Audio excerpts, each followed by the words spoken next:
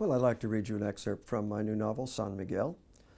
And this features Marantha Waters, a woman of 38 who lives in an apartment in San Francisco, whose husband has convinced her to buy into this island of San Miguel, where he will make his fortune raising sheep and selling wool, and she will have to be a housewife. She's gone out on a ship, a long journey from Santa Barbara to get to this island, and this is her first view of it. She was out on deck when the island hove into view. Hove, that was the term, wasn't it? From heave, because everything on a ship was constantly heaving, including your stomach. And she saw it as a tan lump marbled with bands of the purest white, as if it were a well-aged cut of beef laid out on the broad blue plate of the ocean for her and nobody else. But it wasn't beef they would be eating in the days and weeks and months to come. It was mutton and turkey from the flock the previous tenant had introduced. And fish, she supposed, because wasn't the ocean here abounding in all species and varieties of fish? But then she never developed much of a taste for fish, aside from lobster, that is, which wasn't really a fish, was it? And she couldn't think of a single way to serve it but baked in a dish till it was dry and tasteless. There was a wind in her face, a cold wind freighted with pellets of cold salt spray, canvas flapping, ropes singing, wind. But it felt good, felt pure, and the tightness in her chest began to give way.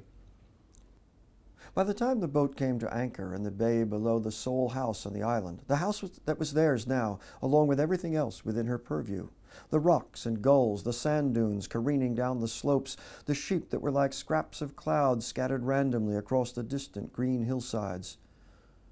She was so excited, she was like a child herself, like Edith, who hadn't spent more than 20 minutes below decks the whole way out. Will had warned her that the house was nothing special, a wood-framed sheepman's place, built 17 years earlier by the new partner in the Pacific wool-growing company, Mr. Mills. But that didn't stop her from picturing it in her mind's eye through every day of the past 2 months. What would it be like? The rooms, how were the rooms arranged? And the views, would Edith have a room of her own? Or would she have to share with Ida? And what of the hired man, Adolf Bierson, whose face she hadn't liked from the minute she laid eyes on him at first light that morning? And Jimmy, the boy who'd been out here looking after things these past months. Where did he sleep? The boat swung round on its anchor so that the island was behind her and she was gazing back the way they'd come, beyond the mouth of the harbor and across the ironclad waves to the mainland. It was visible now only as a distant smudge on the horizon. Then they were lowering the skiff, Will scampering round the deck like a man half 50 who hadn't taken Minnie Ball in the soft flesh just below his left hip at Chancellorsville. And yes, she, Edith, and Ida were to go first, along with a jumble of sacks and boxes, with Adolf at the oars and Jimmy to meet them on the beach with one of the mules and the sled to bring them up the long hill to the house. And she shouldn't worry, Will insisted, his big sinewy hands steadying hers as he helped her down the rope ladder to the boat, with his eyes on fire and the smell of his breath sharp with the aftertaste of his own excitement. Because today was a holiday, and they were going to have the remainder of the afternoon to themselves.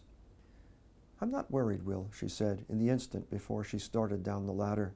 "Not when I'm in your hands." But with the way the wind was blowing, she couldn't be sure he'd heard her.